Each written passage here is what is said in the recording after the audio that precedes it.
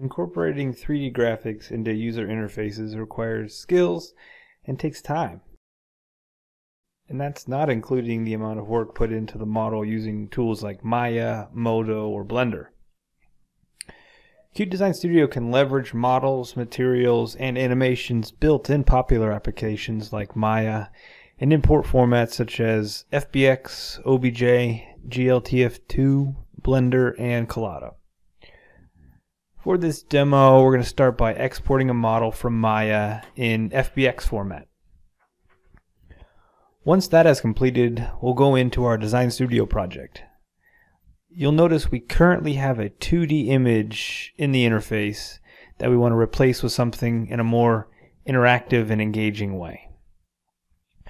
I'll import the FBX model through my Assets panel and then drop it into the scene, along with a few point lights reminiscent of a basic 3-point light setup. I'll make a few adjustments to the position and orientation using the Properties panel, which resembles the 2D image I was previously using. That's looking good. 3D can provide new ways to explore the product. Using a combination of tools with QDS, I'll add an interaction to allow the user to rotate the model, which can open up an entire new realm of possibilities now. Let's bring a mouse item in from the Qt Quick Basic library and scale it so it covers the entire 3D seat model. This will be our boundary for the touchscreen interactive area. Then, in the Bindings tab, I'll add a binding to the mouse area with the drag target property.